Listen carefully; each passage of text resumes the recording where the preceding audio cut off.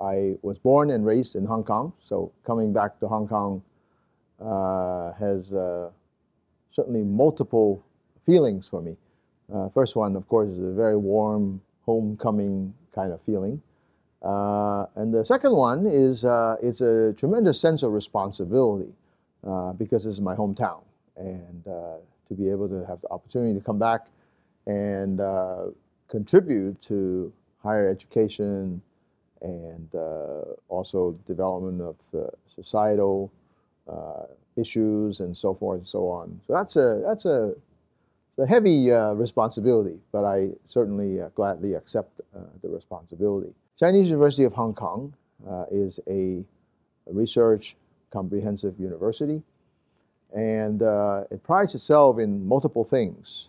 Certainly its cultural heritage, bilingualism, its emphasis on whole person education, its achievements in science and multiple other technological fields.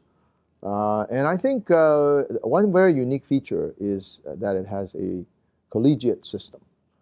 There are 9 colleges, residential colleges in CUHK, and these colleges afford pastoral care to all its students.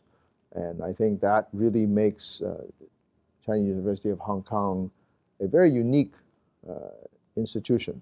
And this particular system, in fact, is admired by a lot of other universities in the region who have, some of whom have now started to copy our system. And of course, there's nothing more flattering than being copied.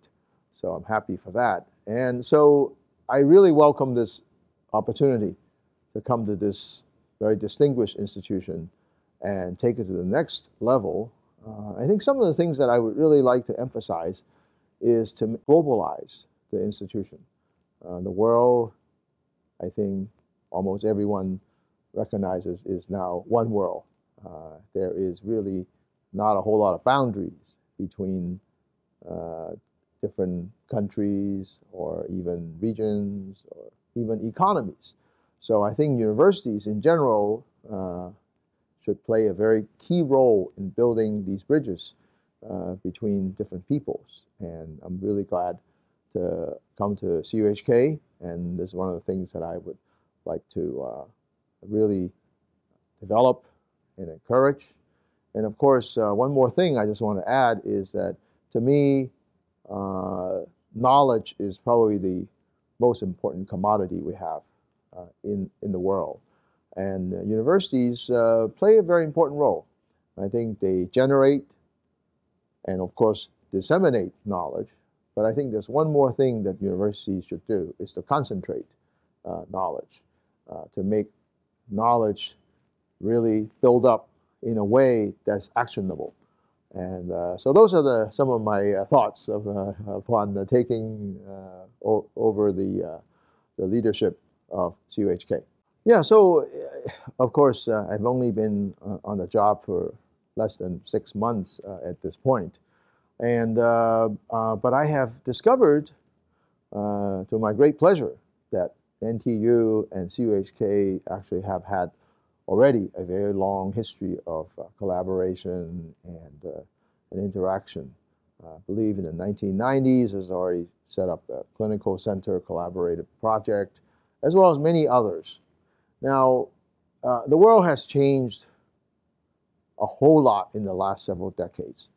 Both CUHK and NTU have also developed in a way that I believe must address the needs of the society of the 21st century. So I think in the current situation, I believe areas such as translational biomedicine, automation, big data, robotics, environmental sustainability are probably the prime topics that both institutions should work closely with one another to try to bring our 2 institutions together, as well as other partners. Again, like as I said, the world is one.